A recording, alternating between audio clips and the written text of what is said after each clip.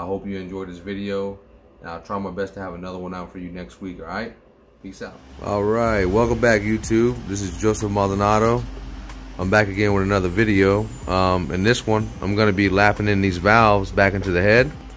Here's some things you're going to need.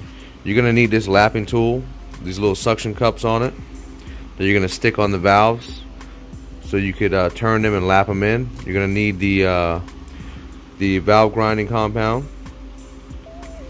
You're going to need some motor oil or some type of oil. There's oil in there to put on the valves to lube up the guides. You don't want to mess up those guides. They got to be lubricated. Before you do that, you're going to want to make sure that those guides are clean and there's no debris, dirt or anything in there. So maybe some carburetor cleaner.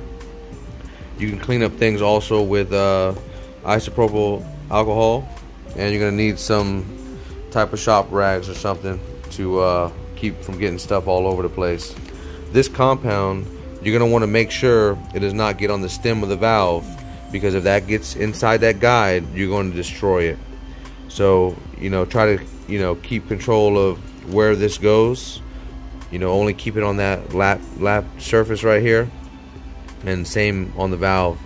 You do one, check it, clean it off, and then start over again. Just, keep it under control. But yeah, I'm about to get started. Just wanted to let you know what you're going to need to get it done. All right, here we go.